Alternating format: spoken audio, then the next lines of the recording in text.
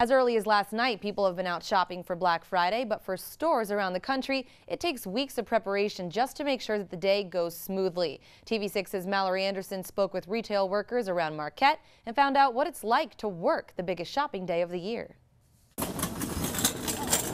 After full stomachs yesterday due to Thanksgiving dinner, many had full carts today due to Black Friday deals. But what many shoppers may not realize is that weeks of preparation go into making today successful. Our associates have been working probably for the last couple months, just getting the stock into the building from the company and making sure that we're set to plan and ready to go.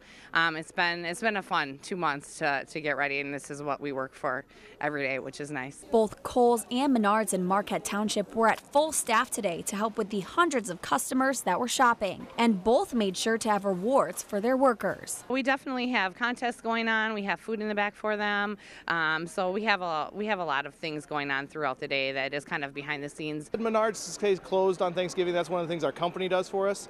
Myself and my assistants, we like to do something for the team too, to thank them for the hard work. So we chip in and we get some pizza for lunch. It's a very small thing, but it's just one of the things we can do to say thank you for a team who does a really great job for us. And even though Black Friday can be exhausting and perhaps at times stressful, both insist it's actually more fun than anything else. It's fun. You know, we have a lot of fun with the customers coming in the store. They're all in a good mood and ready to shop. It's all fun. It's a lot of running around. It's a lot of trying to remember where everything is because there's just so much it's hard to remember.